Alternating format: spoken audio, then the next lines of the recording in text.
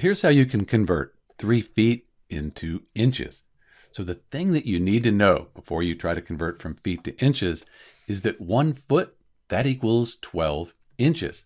So for every 1 foot, we'll have 12 inches. Since we have 3 feet, that's just 3 times 12, 36 inches. So 3 feet, that's equal to 36 inches.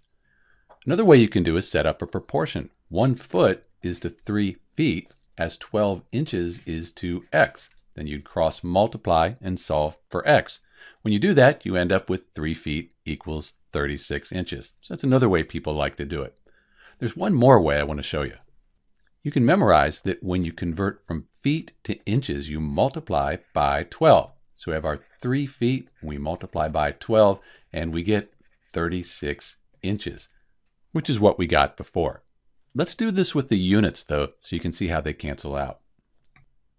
So we start with 3 feet, we multiply by 12, that's 12 inches, and there are 12 inches in 1 foot. So we multiply the top, divide by the bottom. Feet are going to cancel out. We'll be left with inches. So 3 times 12 inches is 36 inches. So however you do it, you should end up with 3 feet equaling 36 inches. This is Dr. B. Thanks for watching.